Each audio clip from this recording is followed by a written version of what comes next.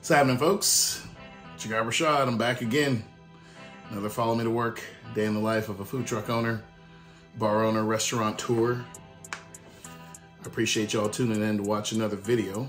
If you like these or you're new to the channel, please hit the subscribe and the like button. That'll be very helpful. I appreciate it.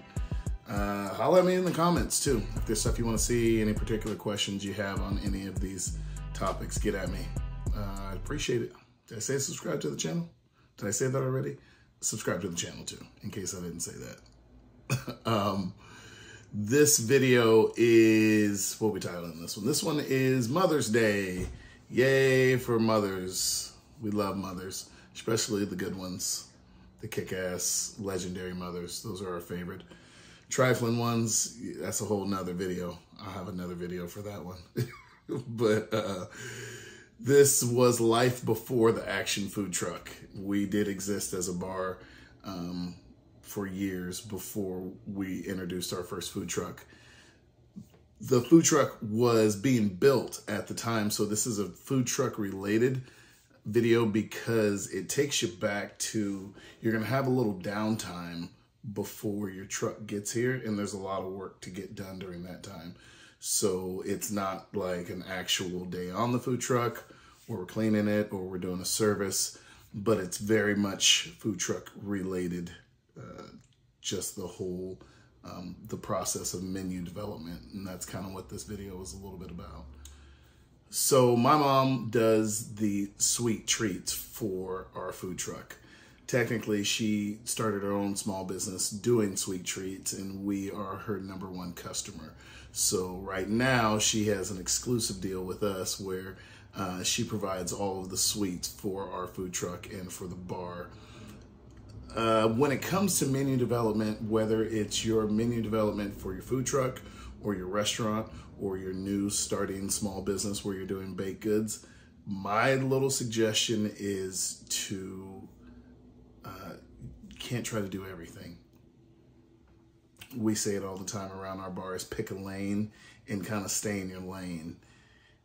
My mom has, dozens of recipes for amazing sweets, carrot cake,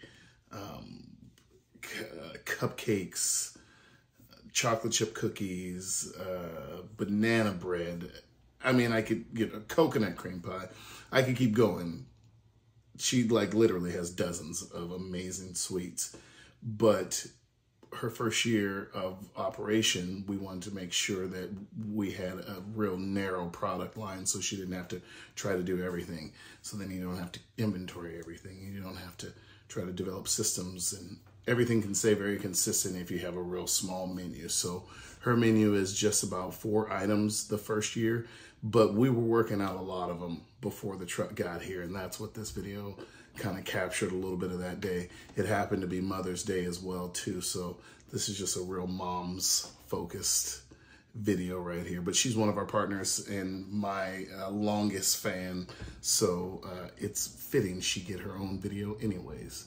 And I'm a mama's boy, so let's just be real, okay? Of course I gotta show my mom some love.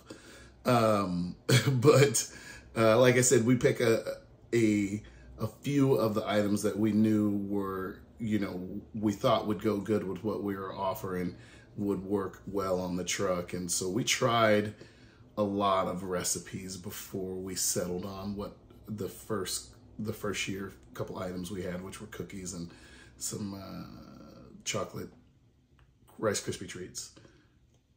But I ate everything. For pretty much a year straight, she was sampling stuff in her lab the same way that we were sampling stuff at the kitchen, as far as our brisket mac and our rubs and our sauces and our sides.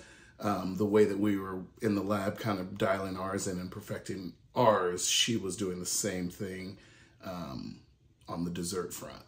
So it's no wonder I gained 50 pounds that year while we were developing the menu, because I was taking home sweets from mom 2 and 3 times a week and eating smoked meats 7 days a week at the bar. So it was fantastic. And this was just one of those days. Went to go see mom, got to spend some time with her. Plus I got to come home with a coconut cream pie and cookies and sweet potato pie and pecan pie. And so always good times. Like I said, I think if I had my pro tip is that little piece of advice to just pick a lane and then just stay in your lane. You're going to be tempted to try and do everything. And then all of these ideas are going to be great. Everyone's going to have a great idea of a menu item, but I think you want to really simplify things as you're getting your feet underneath you. The less things you have to do, the better. And a lot of experts will say when you're doing menu development and when you're creating your menu that you want to have a menu that goes deep. You don't necessarily want to have a wide one. You want to stay in your lane, and then within your lane, drill down and have as many items that are, you know, common to your theme and common to your lane, rather than trying to do everything, you know, because you can't be a jack of all trades in this industry typically, unless that's your concept and you're amazing at a bunch of different trades. But for me, and I also believe for most beginners getting started, I think it's easier to just simplify things. So that's the pro tip. Simplify things, pick a lane, stay in it. Don't try to do everything. You're not gonna be able to, so. All right, heading over to Mom's house. Got a ton of stuff to drop off. A bunch of her cooking stuff. All the sweets she sends us home with pretty much every freaking week. Gotta have her containers back, so. Of course, I'm dressed like it's middle of winter, even though it's May. That's the Northwest for you. Sun just came out as soon as I hit record. I promise, because it's cold as shit out here. So I'm still in beanie and hoodie weather, but yeah, we're gonna go see what Mama up to and give her hugs and love and drop off some goodies, pick up some more treats. She's working on a coconut cream pie, sweet potato pie. I mean, she's not working on them. She's been perfecting them, but she's just working on kind of tweaking the recipe so we can possibly have some seasonal stuff to have on the food truck. So, you know, just supporting local, woman-owned business, you know, working together with another small business trying to, you know, do some things. We just happen to be in the same family too, so that's even more better. But, all right, I'm out.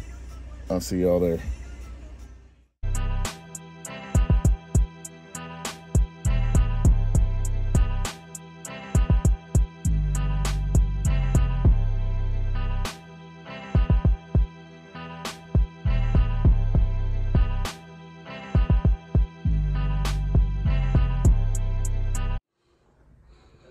Who's that good looking guy, huh?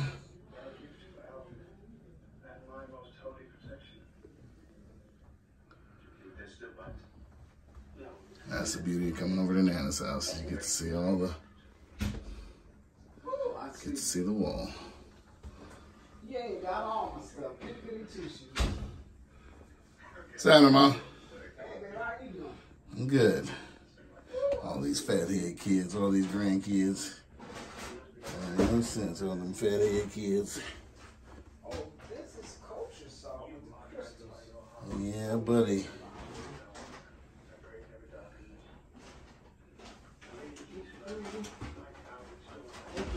My Pyrex. Thank you for that. Mm-hmm. That's funny. Always something that makes me giggle when I come by Nana's house. You know, she don't like being on camera, but we gotta say, hey, it's Mom's Day. You know what I mean? She is #1 fan. Huh? Say hey, Mom. Hey! You get in there too. Get in there too. Yeah, #1 fan right here.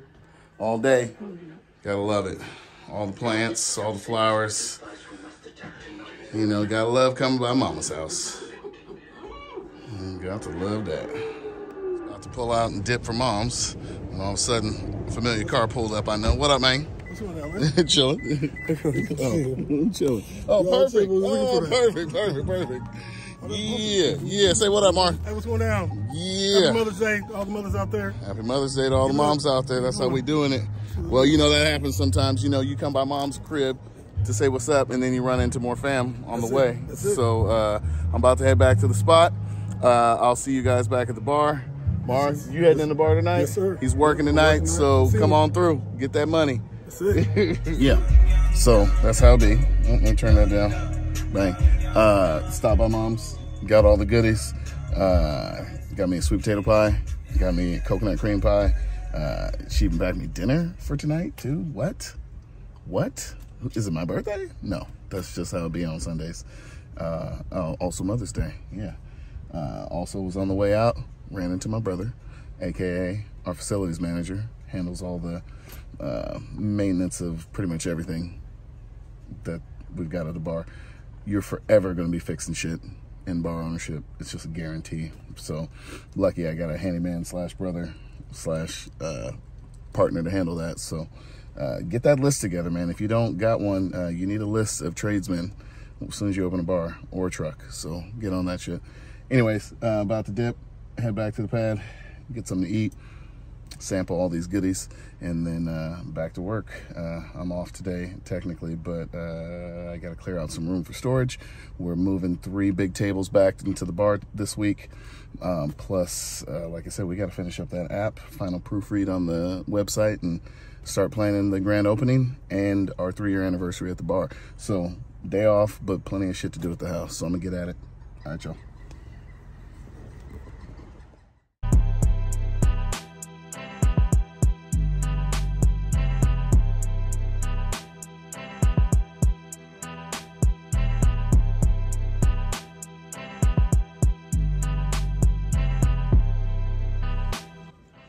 Boom, coconut cream. Boom, sweet potato. I can tell you, based on the samples I already had, fucking delicious. Fucking delicious. So these might be seasonal pies that we do in individual pie tins off of the truck too. So that might be going down like that. Oh, what? And the flowers are still here? Yup. Boom. Boom. I get asked what is my favorite thing about being a business owner, probably more than any question. And I would say what I like most about it is also the most challenging part of it. And that is I get to work with family and loved ones. It is by far my favorite thing about it, being able to work shifts with my brothers, either behind the bar or on the truck, or at events, cool concerts, Seahawk events, to be able to have my family involved and right there with me. My kids, my lady, my mama, all real nearby is a very cool experience for me. Definitely my favorite part about it. Also, by far the hardest part because, within those relationships and dynamics, there's, it can be complicated. I don't want to be anybody's boss of any of those people. I named my loved ones. I don't want to be boss, but that's my job. And so sometimes that dynamic can be hard. It can be challenging, but I think it's always worth it because the reward side of it is just so cool to be able to share this with people you love. So it is my absolute joy to be my mother's #1 customer, her most consistent customer, her, biggest hype person, because what makes this rewarding is for everybody to win. I'm extremely excited when I see my team in general winning, employees, staff, people in my sphere of influence, friends. I love to see people winning because I want to win, and it just makes it more better. It makes it more better when everyone is winning. So, when everybody gets to eat is when it's gratifying and super satisfying for me. So, I'll continue to work with my family wherever I can, wherever my businesses can support my family and loved ones. I want that buying power to go that way. and we'll do it for sure. I got a nephew who's in the music game. His music is on a lot of these YouTube videos. I appreciate that. Want to get his name out there. Want him to win too. Got a nephew who's a professional commercial painter. Looking forward to working with him in the future on projects. My kid working with social media and the things he's doing right now, really both of them, what they have going on with their, college and plans for career, I'm going to be their biggest supporter. And, they know that they're going to be able to have a client in me right off top. So, that's how I get down. I feel like it's just more fun when everybody's winning. So